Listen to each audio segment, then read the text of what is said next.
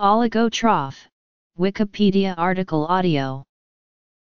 An oligotroph is an organism that can live in an environment that offers very low levels of nutrients. They may be contrasted with copiotrophs, which prefer nutritionally rich environments.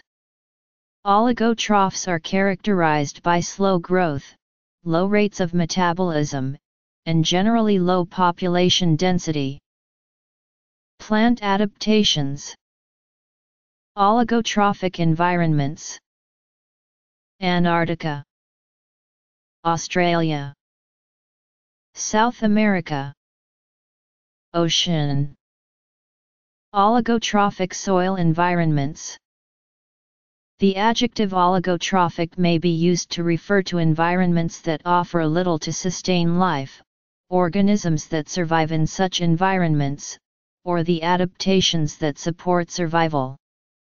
Etymologically, the word oligotroph is a combination of the Greek adjective oligos meaning few and the adjective trochikos meaning feeding. Oligotrophic environments include deep oceanic sediments, caves, glacial and polar ice, deep subsurface soil, aquifers, ocean waters, and leached soils. Examples of oligotrophic organisms are the cave-dwelling olm, the bacterium, Pelagibacter ubique, which is the most abundant organism in the oceans with an estimated 2 × 1028 individuals in total, and the lichens with their extremely low metabolic rate. Plant adaptations to oligotrophic soils provide for greater and more efficient nutrient uptake, reduced nutrient consumption, and efficient nutrient storage. Improvements in nutrient uptake are facilitated by root adaptations such as nitrogen-fixing root nodules, mycorrhizae, and cluster roots. Consumption is reduced by very slow growth rates, and by efficient use of low-availability nutrients, for example the use of highly available ions to maintain turgor pressure, with low-availability nutrients reserved for the building of tissues. Despite these adaptations, nutrient requirement typically exceed uptake during the growing season, so many oligotrophic plants have the ability to store nutrients, for example in trunk tissues, when demand is low, and remobilize them when demand increases. Oligotrophs occupy environments where the available nutrients offer little to sustain life. The term oligotrophic is commonly used to describe terrestrial and aquatic environments with very low concentrations of nitrates, iron, phosphates, and carbon sources. Oligotrophs have acquired survival mechanisms that involve the expression of genes during periods of low nutrient conditions, which has allowed them to find success in various environments. Despite the capability to live in low nutrient concentrations, oligotrophs may find difficulty surviving in nutrient-rich environments. Antarctic life offers very little to sustain life as most organisms are not well adapted to live under nutrient-limiting conditions and cold temperatures. As such, these environments display a large abundance of psychrophiles that are well adapted to living in an Antarctic biome. Most oligotrophs live in lakes where water helps support biochemical processes for growth and survival.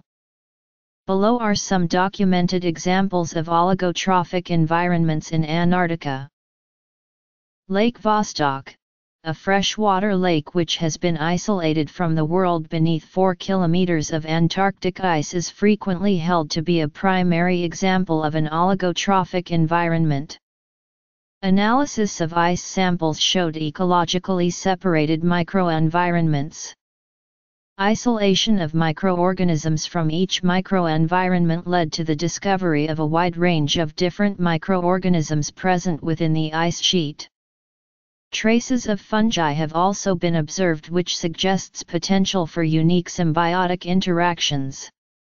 The lake's extensive oligotrophy has led some to believe parts of lake are completely sterile. This lake is a helpful tool for simulating studies regarding extraterrestrial life on frozen planets and other celestial bodies. Crooked Lake is an ultra-oligotrophic glacial lake with a thin distribution of heterotrophic and autotrophic microorganisms. The microbial loop plays a big role in cycling nutrients and energy within this lake, despite particularly low bacterial abundance and productivity in these environments. The little ecological diversity can be attributed to the lake's low annual temperatures. Species discovered in this lake include Achromatus, Chlamydomonas, Scaurfeldia, Cryptomonas, Achistrodsmus falcatus, and Daphniopsis studeri. It is proposed that low competitive selection against Daphniopsis studeri has allowed the species to survive long enough to reproduce in nutrient-limiting environments. The sand plains and lateritic soils of southern Western Australia, where an extremely thick craton has precluded any geological activity since the Cambrian, and there has been no glaciation to renew soils since the Carboniferous. Thus, soils are extremely nutrient poor, and most vegetation must use strategies such as cluster roots to gain even the smallest quantities of such nutrients as phosphorus and sulfur. The vegetation in these regions, however, is remarkable for its biodiversity, which in places is as great as that of a tropical rainforest and produces some of the most spectacular wildflowers in the world. It is, however, severely threatened by climate change, which has moved the winter rain belt south, and also by clearing for agriculture and through use of fertilizers, which is primarily driven by low land costs, which make farming economic even with yields a fraction of those in Europe or North America. An example of oligotrophic soils are those on white sands, with soil pH lower than 5.0, on the Rio Negro Basin on northern Amazonia that house very low diversity, extremely fragile forests and savannas drained by blackwater rivers, dark water color due to high concentration of tannins, humic acids, and other organic compounds derived from the very slow decomposition of plant matter. Similar forests are found in the oligotrophic waters of the Pacia River Delta on the Pacific side of the Andes. In the ocean, the subtropical gyres north and south of the equator are regions in which the nutrients required for phytoplankton growth are strongly depleted all year round. These areas are described as oligotrophic and exhibit low surface chlorophyll. They are occasionally described as ocean deserts. The oligotrophic soil environments include agricultural soil, frozen soil, etc. Various factors, such as decomposition, soil structure, fertilization, and temperature, can affect the nutrient availability in the soil environments.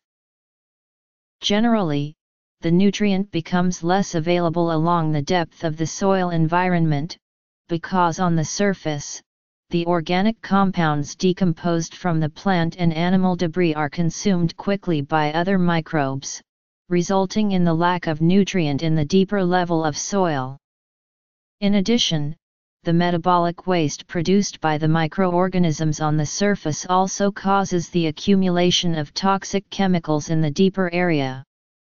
Furthermore, oxygen and water are important for some metabolic pathways, but it is difficult for water and oxygen to diffuse as the depth increases.